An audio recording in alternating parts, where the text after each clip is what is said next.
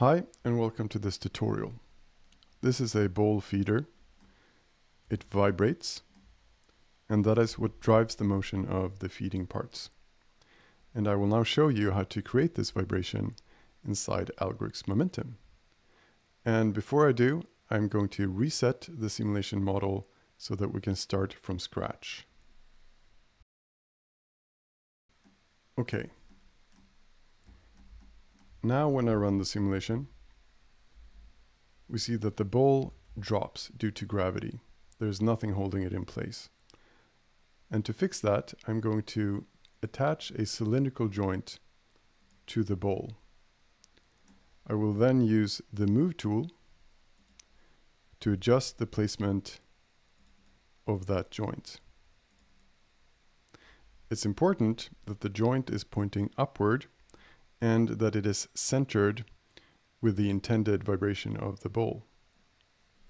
Next, I will create a Python script that defines the vibration of that joint.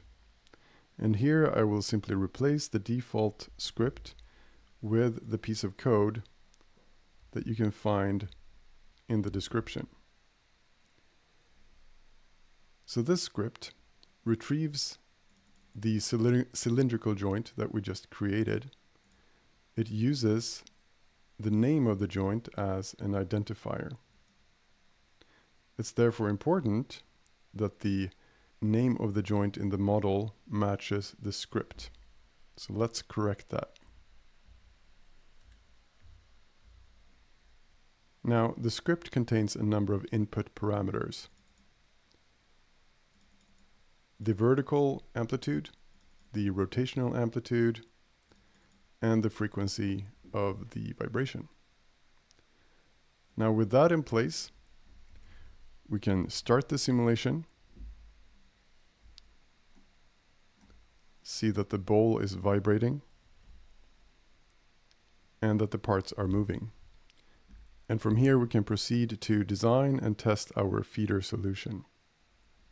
I hope you found this video useful, and if you have any questions or comments, please share them below. Thanks.